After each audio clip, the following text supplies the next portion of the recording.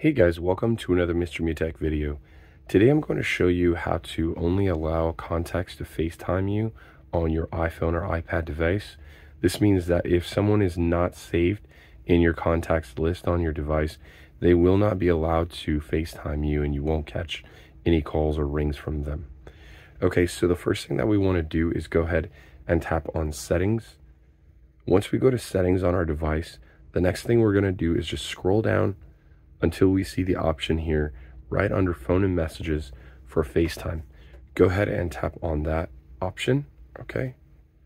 And then once we tap there, the next screen we're going to see, we have the options for Siri, notifications, incoming calls, and so forth.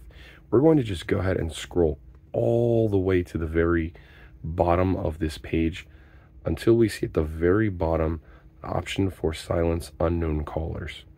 Go ahead and tap on that.